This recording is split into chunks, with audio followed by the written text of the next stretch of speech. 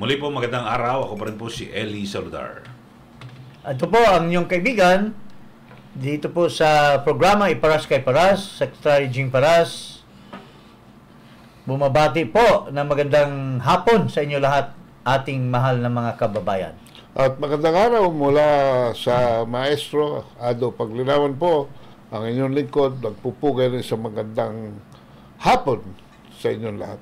At siyempre mga kababayan, usap-usapan yung naging maanghang na talumpati at banat ni dating Pangulong Rodrigo Duterte dito direkta mismo kay Pangulong Marcos Jr. at maging kay First Lady Liza Marcos. At makalipas niya ng isang araw, kinabukasan ng papalis si Pangulong Marcos Jr. at First Lady para po sa state visit sa Vietnam, ay nako, ramdam na kagad Secretary Jing yung tensyon ng dalawa at parang nakita mismo si First Lady na hindi niya pinansin.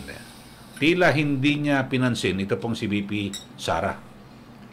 Totoo yan. At mukhang dito sa video ay maraming nagsasabi na nag-react na kaagad ang unang ginang ng bansa at pinakita daw yung kasalaswaan ng kanyang ugali. Kasi pinagbuntungan ng galit niya ay ang unang kalawang presidente, the Vice President, Sara Duterte. Ito po yung video. Pakita natin kung very clear na inisnab niya si ginang Vice President Sara Duterte. Okay.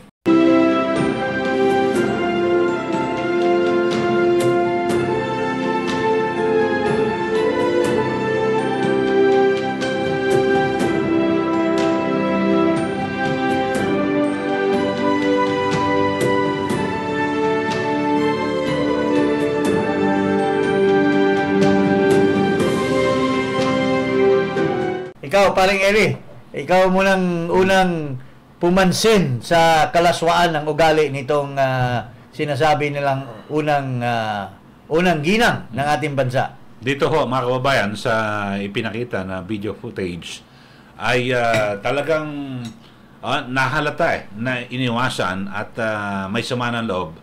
Ito po nga si First Lady kay Vice President Sara Duterte. Kasi nung naglalakad, hindi na sana mapapansin, pero binalikan niya kasi nadaanan niya rin si Executive Secretary Bersamin, pero binalikan niya. So tapos ay nauna na umakyat sa at talagang nakasimangot. Nakitang-kita sa video. Ikaw, paring Ado, ano masasabi mo? Actually, is that good? Actually, hindi fair play, no? Actually, hindi siya nakasimangot. Yun na talaga ang mukha niya. Pero yung stab talaga, kasi nga, nagulat ako na makita ko yan. Sa protocol, hindi ka na-cross dahil dumaan ang presidente doon eh. Hindi ka na babalik doon kay Executive Secretary Bersamin. At kung babalik ka man doon, doon ka lang, pag andar ng Pangulo sa protocol, gigreet mo naman si Sara Duterte. Walang protocol. Siya nga yung si Bongbong nga nag-break ng protocol dahil dapat mauna muna si Liza kasi siya ang presidente daw ngayon ng Pilipinas. Hindi, kita doon sa isang protocol is when you take the plane, when you ride in a car, it's always the the president. Sunod ka, all the alipores, saka lang, ang presidente mauna, tapos, aayain ka ng presidente. Oo, parang ganon. Pero dito, dahil sa samaan ng loob, ito, punang-puna ng mga Pilipino. Ito, si Daryl Yap, ito yung best friend ni Aimee. Si Joy, ano ba ang pangalan nito? May mga Pilipino na nagkomentar doon sa kalaswaan ng ugali daw, di umano. Okay. Hindi kita binoto, Liza Marcos. So ngayon actually ito yung, since this is the very ano ba, no? I think the first very maldita behavior that you have shown to the Filipino people. So, ilagay niyo po yung sarili niyo sa tamang lugar. +1 ka lang ng presidente, hindi ka namin binoto. Vice President namin si Inday, binigay namin ng tiwala at mandato sa kanya. Sino ka? Ilagay mo yung sarili mo sa tamang lugar. I mean, parang, bitch, come on! Diba? Yeah. Ako ay gusto kong umaarte pa siya ng umaarte para lalong maraming mainis sa kanila. Umarte pa siya kasi yung mukha niya hindi naman sweet, hindi naman darling, hindi naman charming. Nakakairita. This is a very public kamalditahan sa Honor ka? Oo. Ang daming allegation ng kamalditahan ni Liza Marcos. Okay? And those remains to be chismis to people like me dahil wala naman akong personal encounter sa kanya. But for the very first time, meron kang kapekpeka na pinakita mo sa buong Pilipinas. And now we can say with absolute certainty na ikaw ay biatch! Diba? Yeah. Ako nga inilalagay ko yung sarili ko. Ako kahit ayoko yung politiko, binabati ko kapag nakasalubong ko. Kasi may mandate yun. No? May galangin natin. Yan lang. Totoo. Diba? So parang, wala di ka, iayon ang arte sa ganda. Diba? Basta honor ka. Hanapin ko nga sa TikTok yung content na ang piling-piling mo! Yung may content na ganun dati, hanapin ko nga yun. Tapos feeling ko, dahil nga sobrang niyang insecure, pag sinasabihan siyang tsaka, offend siya. Kasi yung she can't handle the emotional aspect of it. So, yan ang mga reaksyon ng mga ordinary na taong bayan. At napupuna nila, bawat kilos kasi, alam mo, hindi nagbabantay. Ito din. At gusto niyang lang maging milyonaryo. Kaya punang-puna din ng taong bayan na yung mga sabi-sabi lang na yung mga ina-appoint na mga officials, pining-pili para mag-raise daw ng pondo di umano doon sa isang very high official. At ito po ay kapuna-puna dito sa isang video. At ito ay subject matter ngayon dito sa lalaki na inappoint sa mataas na pwesto at inaakusahan ngayon na minamanipula ang resulta ng PCSO loto. Ito po, pakita natin dahil dito sa Senate investigation na puna tuloy ng taong bayan, mga kababayan, na nagsisikap itong inappoint na official para magkamal ng salapi di umano para daw i-offer doon sa nakakataas na mga opisyal. Ito po. Hi Mel, or should I say Melionario? Just wanted to wish you a happy 60th birthday. Naku, senior citizen ka na ha? Dapat magpapayat ka na to be as sexy as Shay. We love you Mel. I wish you all the best today and for the next 60th year. Big hug, happy birthday. Thank you for everything you've done for me, my family, for my husband. Sama-sama tayo, babago muli para maging milyonaryo. Things you've done for me, my family, and for everybody close to my heart. At sama-sama tayong bumangon para maging milyonaryo. At ganun po ang indication. Ngayon, tingnan mo ang nangyayari sa South Korea. Kasi napaka matino ng mga tao sa South Korea. Ito po ang nangyayari ngayon. Nasakripisyo tuloy ang Prime Minister na hindi na nagustuhan ng mga kanyang kasama sa politika, sa partido. Dahil lamang sa maliit lang na bagay. Incomparable to what's going on in our country, but napaka matino ang mga Koreans. Ito po, pakita natin kung itong video na ito. Tungkol naman sa unang ginang sa South Korea. Okay. Marie Antoinette, the queen who helped set off the French Revolution. When told that French peasants couldn't afford bread, she famously declared, "Let them eat cake." What does the current First Lady of South Korea have in common with this historical queen? Well, apparently, like Marie Antoinette, Kim Kyun-hee may just bring about a revolution. That is what some of her husband's party members seem to think. South Korean President Yoon Suk-yeol is in a tough spot. He has to choose between supporting his party or supporting his wife. All over a $2,250 Lady Dior handbag.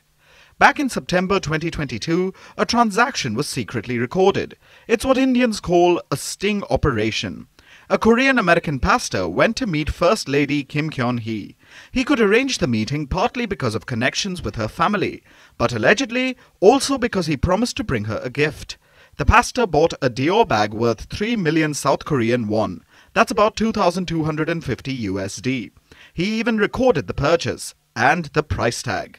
Next, the pastor went to meet the First Lady at her office. He gave her the bag, said it was a gift, and she accepted it before proceeding with the meeting.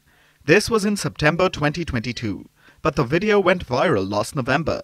It was edited and uploaded by a South Korean liberal news channel, and that has set off a political storm.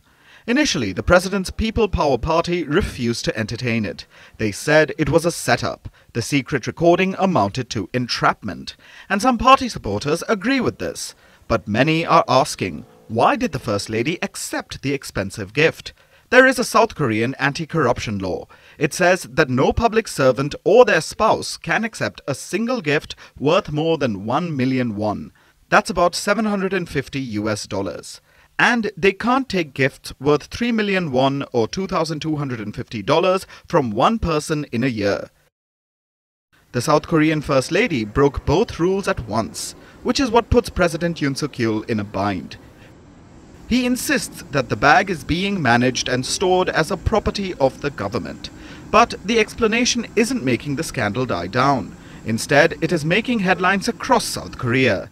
And now the president's party members seem to be turning on him. The acting leader of the People Power Party recently said the scandal could be a matter of public concern. It sparked a row with the president, who wanted him to step down. That spat has been resolved, but last week another party member likened the First Lady to Marie Antoinette. The whole issue is getting embarrassing for the president, and it shows rifts forming in the ruling party, which puts them at a disadvantage ahead of the legislative election in April. While Yoon Suk-yeol will stay president till 2027, his party is already in the minority in parliament.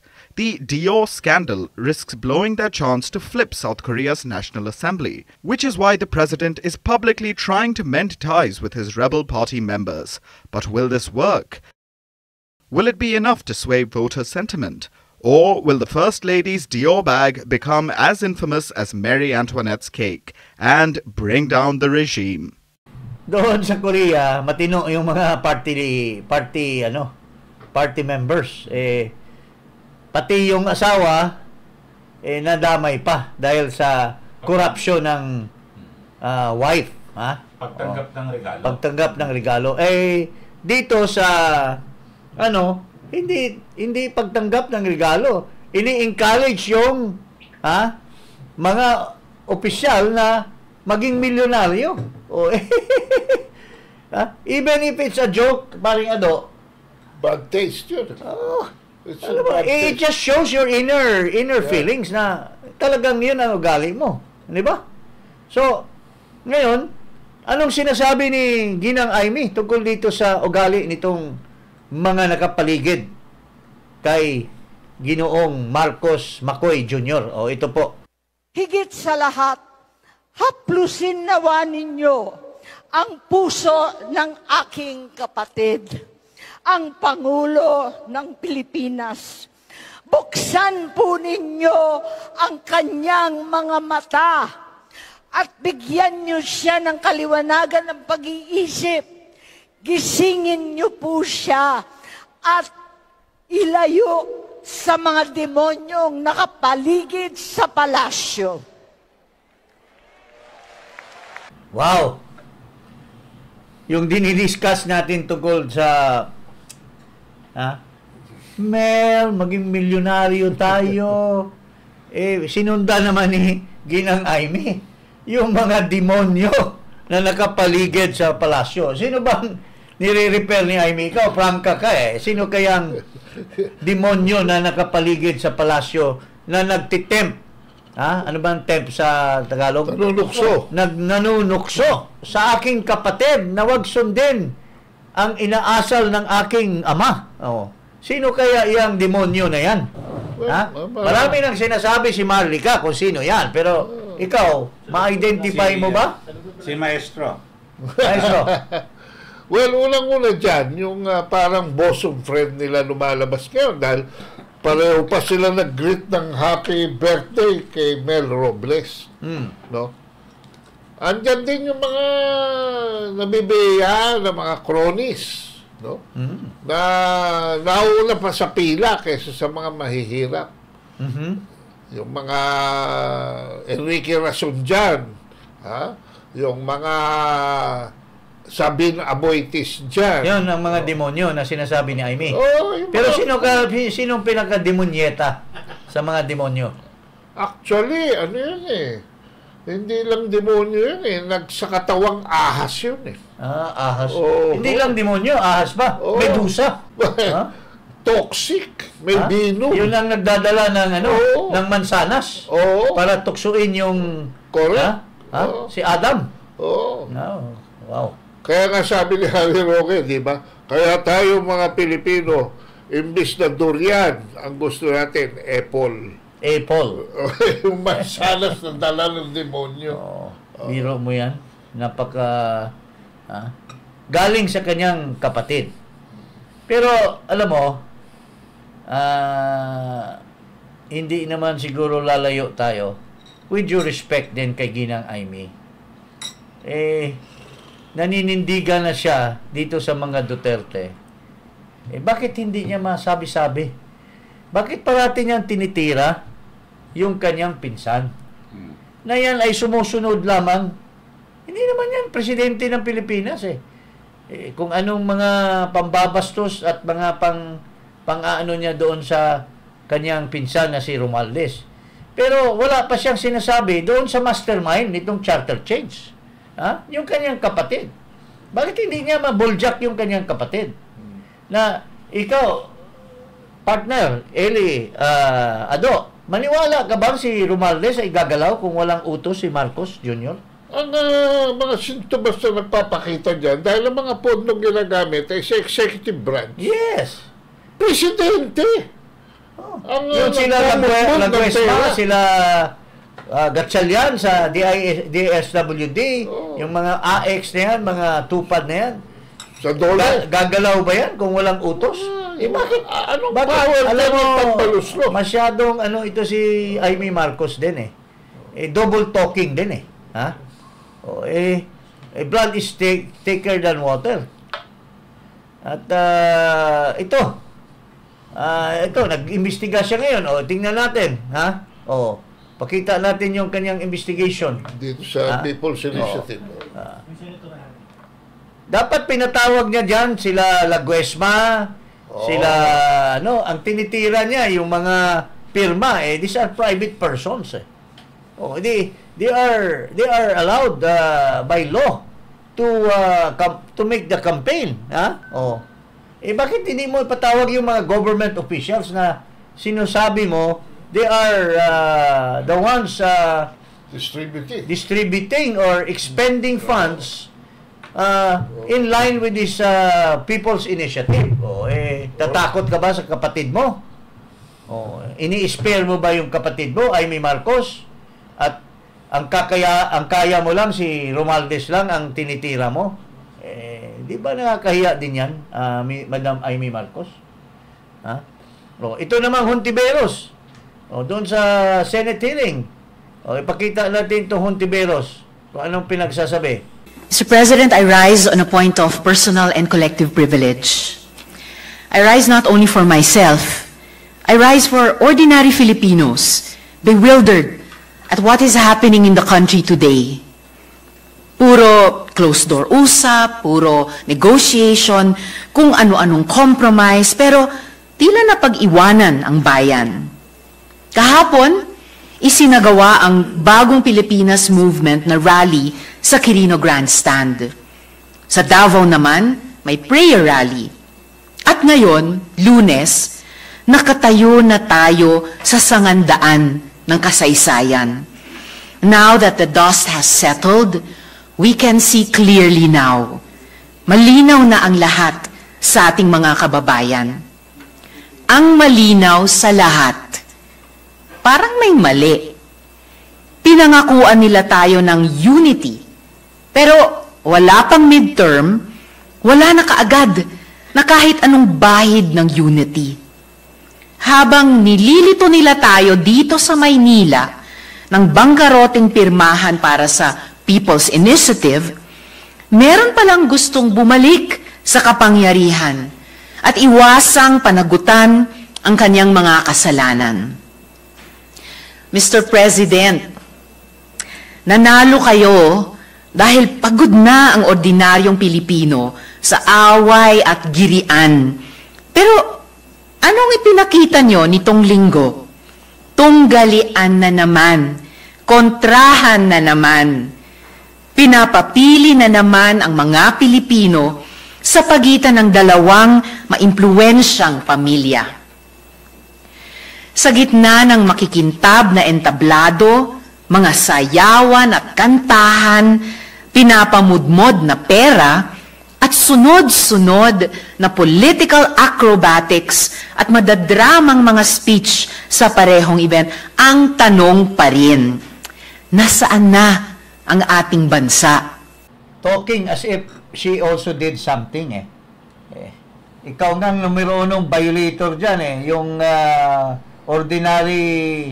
ordinary crime, gusto mong imbestigahan at mag-grandstanding ka, huntivirus hindi tama yung ginagawa mo At unang-una, si Duterte, President Rodrigo Roa Duterte, wag mong tulak doon sa unity. Unang-una, Duterte is not part of the unity. Yung anak niya, part ng unity. Pero si Duterte was even opposed to the running of Sara Duterte as Vice President. Yun ang totoo. Magsisinungaling ka na naman at dadrag mo si President Rodrigo Roa Duterte dito sa bulok mong privilege speech Huwag naman ganon, madam. President Rodrigo Roa Duterte has opposed the presidency of Marcos. He said that Marcos is a weak leader. Marcos, mayroong isang kandidato na nagkukokain at he already revealed it last Sunday kung sino yan. So, bakit mo sasabihin mabubuwag ang unity? Bakit sasabihin mo dalawang grupo? Ikaw, saan bang grupo mo? Nanalo ba? Swerte ka, ikaw lang naiwan. The group of Duterte, alang-alang sa kaalaman mo, will always strive because President Duterte has never done anything wrong. Pero hinahabol nyo na imbestigahan ng ICC. Pero ngayon, nandiyan ka sa Senado, may ginawa ka ba against drugs? Ikaw pa nga yung nagpo-protect ng mga drug traffickers yung testigo ng against drugs tinago mo at kaya ngayon may kaso ka na malakas ka lang sa ombudsman. Wag kang magmamalinis na you are someone to be praised by the Filipino people. Madam Senator Hontivirus. Hindi maganda yung sinasabi mo kay President Duterte. Ang ganda ng kanyang administration. And where were you? Doon kayo sa pansitan, yung kandidato mong pagka-presidente, si Robredo, ay malayong malayo. Yun ang totoo. Paring ano masasabi nyo? Ako, yung mga taong nagtataas ng unity. Alam mo, itong unity na ito is a leaves a bad taste in my mouth. Kasi, are we going to unite with a leader, na si Vic Rodriguez na former executive secretary na best friend at talagang yun ang nag-guide sa kanya, tumulong. Ang nagsasabi that the president has abandoned his campaign promises, that the president is not performing his platform when he ran for office, and sana appeal to ni Vic Rodriguez na mahismas sana siya at bumalik siya doon sa vision. At sabi pa ni Amy Marcos, taliwas sa vision ng aming ama ang ginagawa nitong aking kapatid. Ay sana matauhan siya. Are you going to unite with such a disoriented person? Because dito sa Unity, my God, itong mga pinklawan tulad ni Hontiveros ay nakikinabang yung kanyang BFF na si Llamas, panay intriga ngayon. Yung kanyang sidekick na Bali Gutierrez, nandiyan, nakikinabang ngayon dito sa administration ni Bongbong Marcos. This speech rubs the true meaning of what we went to Davao for, which was to come up with a solid one nation opposition. And in a democracy, there is a proponent and an opposition. Kaya nga naggaganyanan yan Kasi tapos, yung ipipilit pa ni Hontiveros na unity. Duterte was never part of the unity, Madam Hontiveros. The one that made the speech was Duterte against Marcos. They were not united. Duterte never accepted Marcos' presidency from the beginning. He never campaigned. I even told him, sabi ko, can you consider Marcos? No way. I was his political advisor. Yun po ang sinuggest ko noon. Duterte said, no way will I support him. Kasi alam na pala niya na bangag pala dati, bangag pa rin hanggang ngayon. Eli, anong masasabi? Sige pare, go tapusin ko lang. Okay, please. There's a way of saving this unity kung talagang titino tayo. At yun ang sinabi ni Baste. Bongbong Marcos, resign. Di wala na siya, tsaka yung ahas. A-assume na si Sara Duterte as president. And let's hope na i-nominate niya si Amy Marcos na vice president and Secretary of Foreign Affairs. Kung gusto niyo ng unity towards the direction of serving the people properly, doon tayo mag-unite. Hindi yung unity for the sake of unity.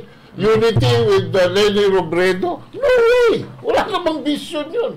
Wala namang plataformang binigay sa tao yun, kundi isang kulay na pinklawan.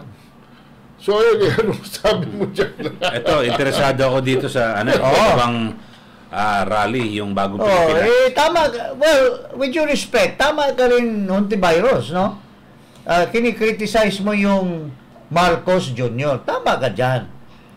Pero, galingan mo. I-sustain mo yung mo kasi wishy-washy ka For the right reasons. Yung si Kibuloy, hinahabol mo is not the proper person na hahabulin mo. Ipailan nyo ng kaso sa court. Huwag mong gamitin yung Senado para mag-grandstanding ka.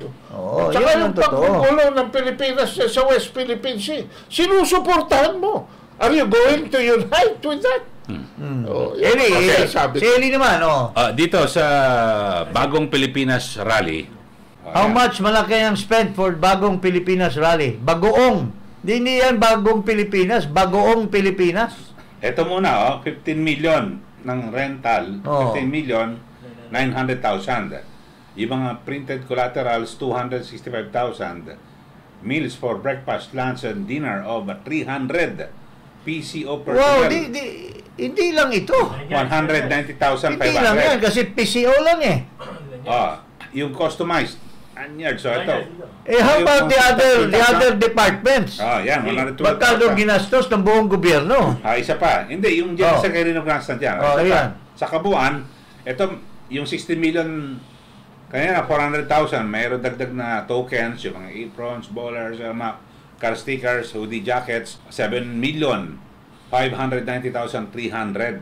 At ito yung entertainment services. Wow. 5.3 Binayaran pala yung mga artista. Yung kay Willie Villame, voluntary. Hindi, parang sabi nga, di ba, parang siya pag gumastos natin sa sarili niya. Muntik namin di makasama eh. Naghanap pa ako na sponsor sa ticket ko eh. Ay, di si Sekjing eh. Hindi, wala akong kakamping nagsasabing, Jing, magiging milyonaryo tayo.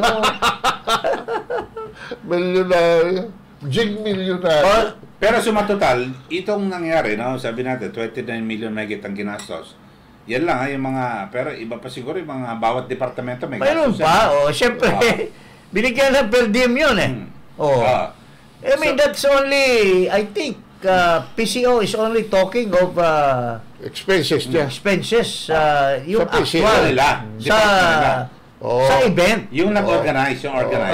Yung hakot. Yung hakot, yung mga transportation, yung honorarium. Sa mga barangay, gumastos din yung mga barangay ng, or DILG must have given funding. Yung sana pa, yung fireworks display, meron pa fireworks. Marami yan. Pero easily, mga 100 million yan. Sabihin natin na gumastos, pero kayo, Secretary, ano ang sabihin natin, naging resulta nito? Anong binunga nito? Kasi wala! Bagong! Ginamos! Kasi di ba sa bawat ganyan mga programa, galunggong! May tinatawag na ROI eh. Walang ROI. Yung net impression. Ano ang message na nag-survive? Huwag daw maging ang message is huwag maging tamad. Huwag maging corrupt, huwag maging sinong pinaringgan niya? Parang I'm listening to myself. I don't wanna be lazy, I don't wanna be corrupt, I don't wanna be something else. That was the lesson that you should bear in mind, Mr. President. Pero natabunan, no? Tabunan, ni dating Pangulong Duterte. Sayang. I predicted that it's not gonna end good for this bagoong Pilipino. But anyway, ito po ang sinasabi naman ni Joy Salceda tungkol doon sa investigasyon ni Amy Marcos at tungkol sa PI. Pakinggan naman natin kasi patas itong programa natin. Ito. All right. Now, following recent events, do you still support the People's Initiative? I support the economic changes in the Constitution. Yes. All right. But then in the economic changes of the Constitution, do you support that the manner to amend them be a people's initiative, or what was supposedly agreed upon in the beginning, that it should be a constituent assembly?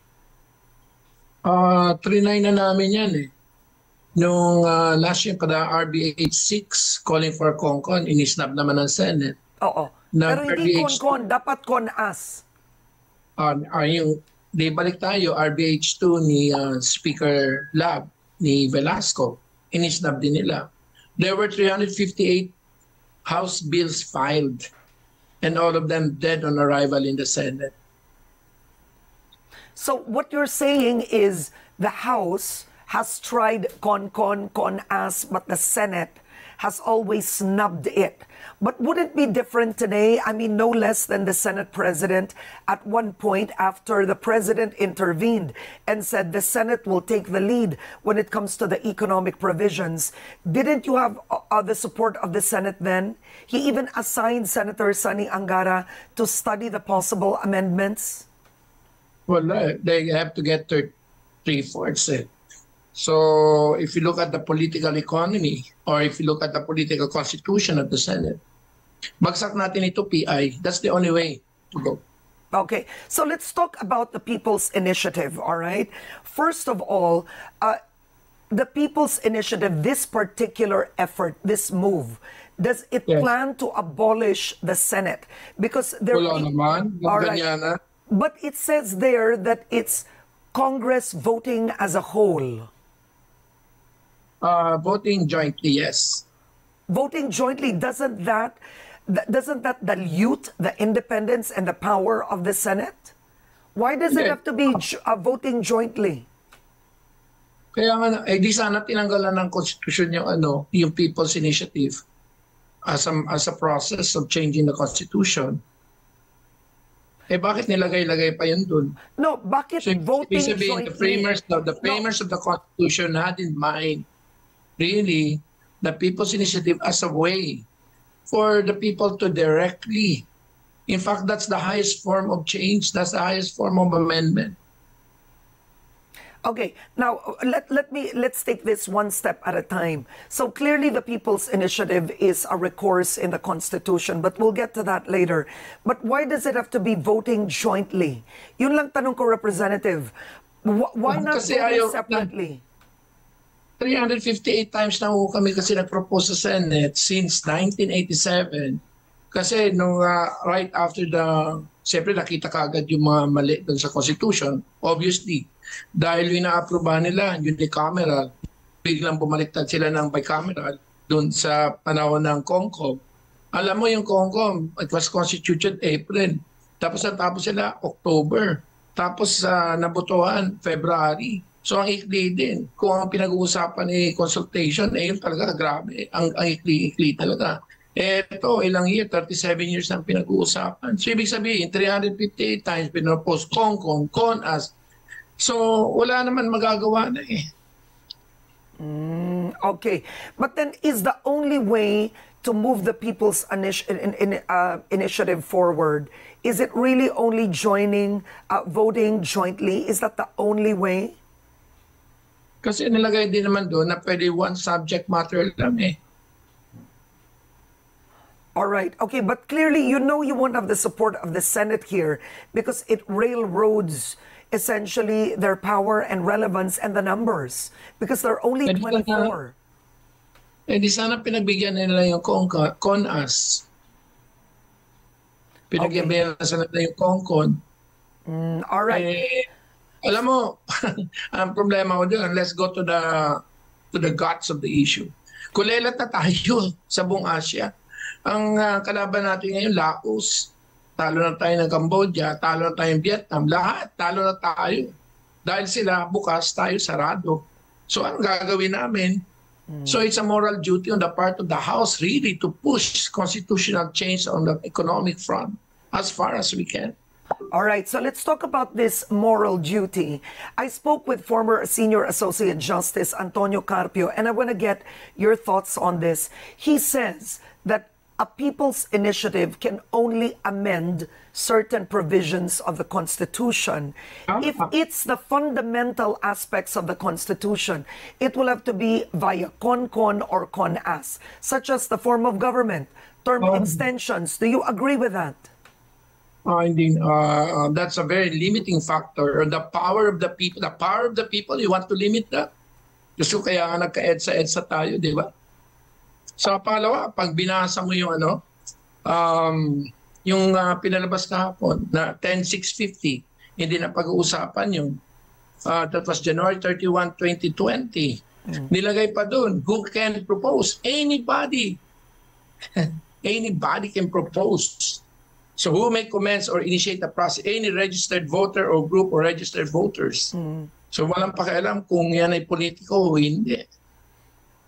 Okay. So if you read the IRR alam mo, I was Chief of Staff of Raul Roco, and this was one of the first, during the first Congress under the EDSA Revolution.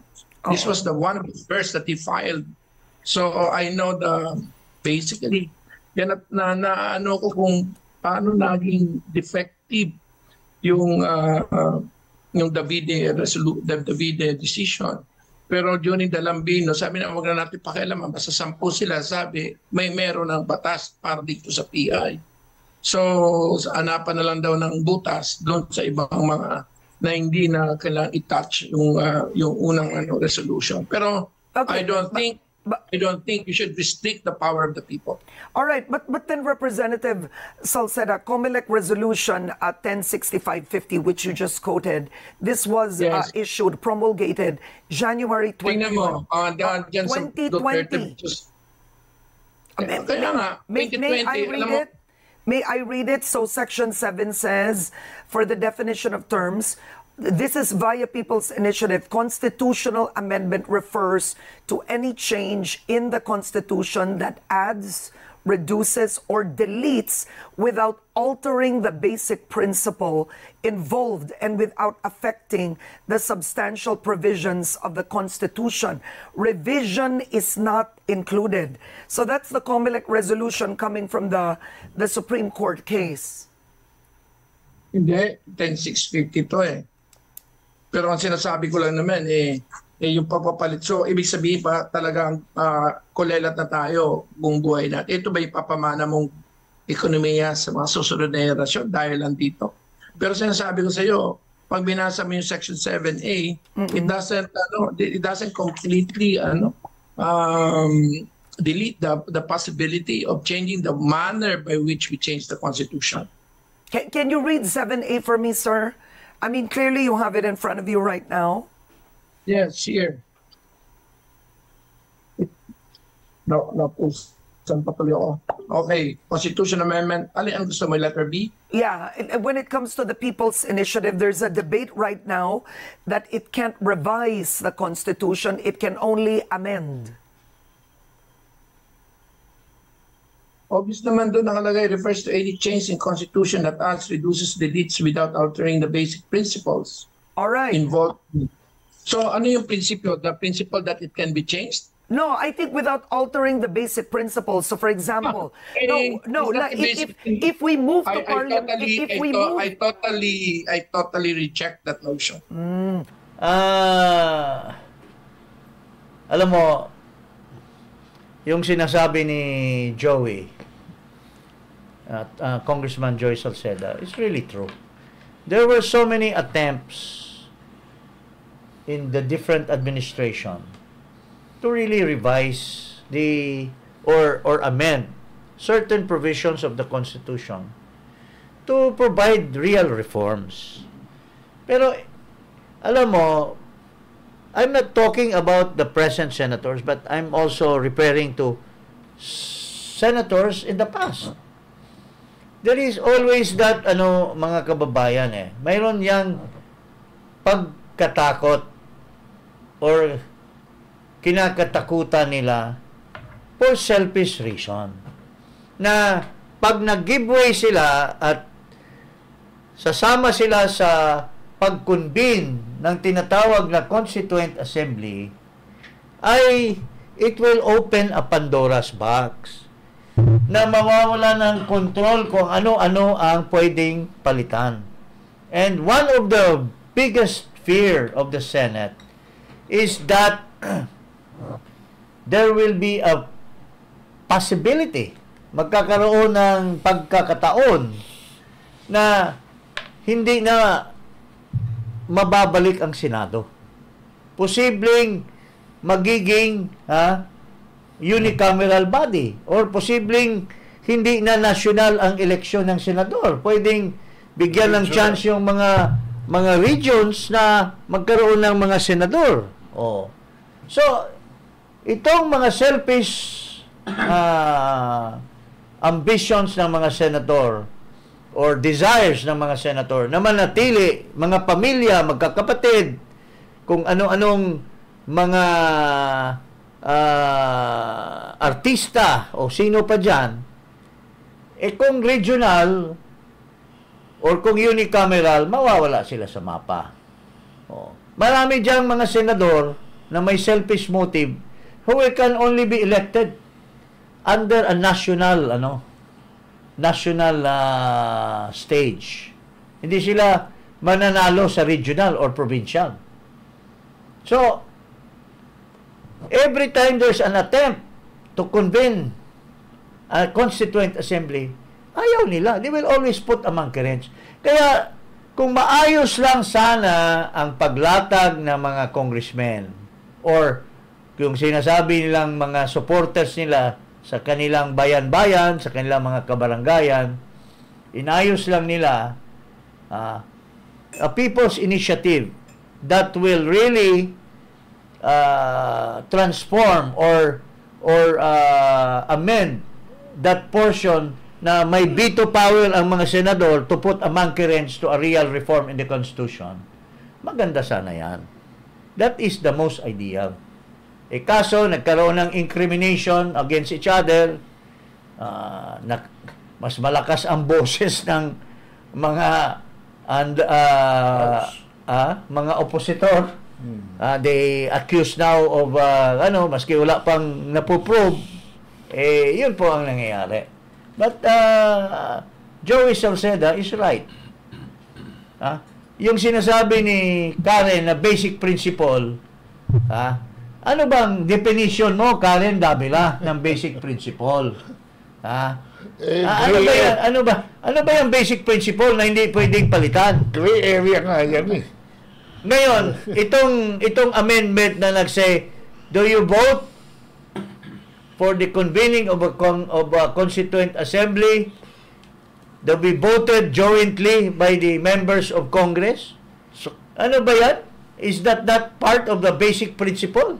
A clarification. The voting in any amendments to the Constitution, the process, basic principle yan.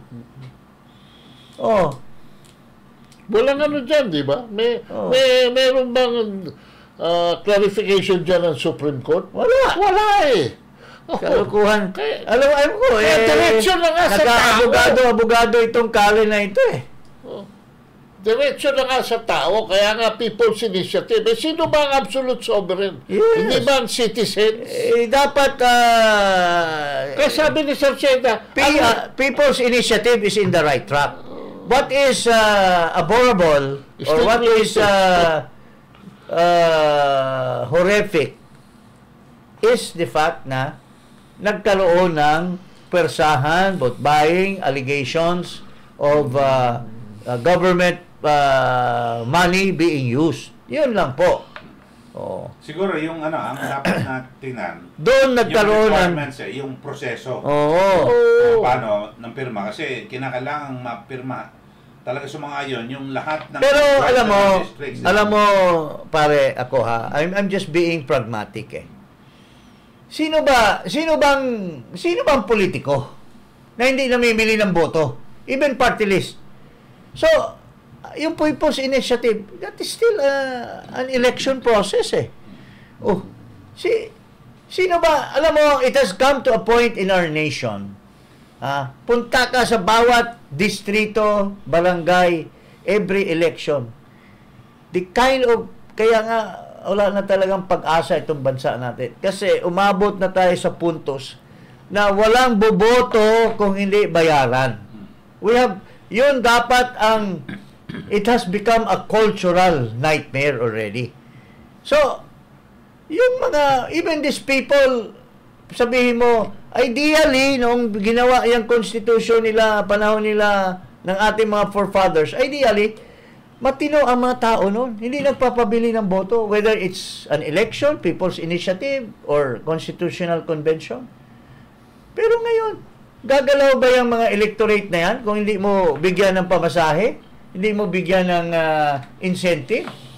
That's the reality. Kaya, yung mga nag-iimbestiga na, vote buying, I dare you. Kung hindi ka ba namili ng boto last election, tulad nga ni sinabi ni Garbin, na, si Lagman, nag-aakusa, namimili naman ng boto daw yan eh. In the last election, para manalong congressman eh. Pare, ano masasabi nyo? Isn't that true? Well, true yan. Has come to a point na walang gagalaw ng mga electorate. Yung sinasabing people's initiative, the very people, hindi yan ngayon, at this stage of our history, hindi na yan boboto kung walang bili ng kanilang boto. Yun ang totoo. So, yun lang po. Okay. So, abangan natin ang susunod na kabanata. Pero sa ngayon, pinakahuli ay sinuspinde ng Commission on Election. Yes. Yung pagtanggap na mga pirma at pag-uusapan pa yan yung mga patakaran kasi parang naging mabilisan din, no? Pero maganda ang layunin pero mukhang mali ang pamamaraan. Pero ito lang ang nakakatawa. Kasi ilang beses na nag-aanunsyo itong si George Garcia na we will bakit bigla siya nagpalit? Nakakatakot. Ha? Mukhang mayroong nagdidikta sa kanya. Pag-eleksyon tayo, kung didiktahan itong Comelec, kung anong gaganunin, kasi nung una, pinoprocess daw niya, biniverify niya, ganyan. Tapos biglang hintuin mo. Nakakaduda ka, George. Anong basis mo? Bakit mo hininto ngayon? Are you pressured by the powers that be? Are you pressured by the Senate? Are you pressured by anyone else? Okay man, ideally, natutuwa ang tao sa ginawa mo. Pero is that proper in another sense? Na if it's applicable in another sense, tama ba yung hintuin mo dahil may nag-utos sa'yo? Nakakatakot yan sa 2025. No, ibig sabihin, naghihintay ka lang na mandado na kung sino. Oo. You're supposed to be wala kang backbone. Body. Ha? Na pagkatao. Okay? Okay, maraming salamat po mga kababayan.